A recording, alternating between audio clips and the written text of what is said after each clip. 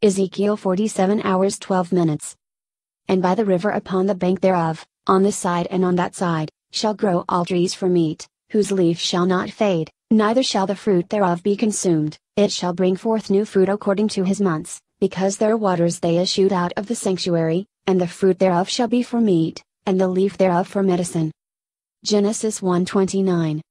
And God said, Behold, I have given you every herb bearing seed, which is upon the face of all the earth, and every tree, in the which is the fruit of a tree yielding seed, to you it shall be for meat. Deuteronomy 20:20. Only the trees which thou knowest that they be not trees for meat, thou shalt destroy and cut them down, and thou shalt build bulwarks against the city that maketh war with thee, until it be subdued.